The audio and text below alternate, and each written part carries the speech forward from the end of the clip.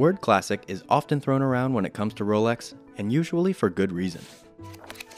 The Rolex Explorer was first introduced in 1953, and over the course of its existence has changed very little.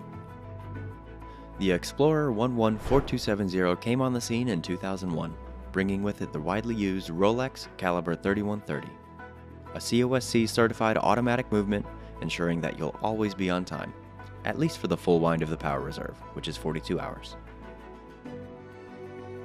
With the classically sized 36mm stainless steel oyster case, black dial, and highly legible 3, 6, and 9 hour markers, all strapped down with the trusty oyster bracelet, the Rolex Explorer has cemented itself as a classic sports watch if there ever was one.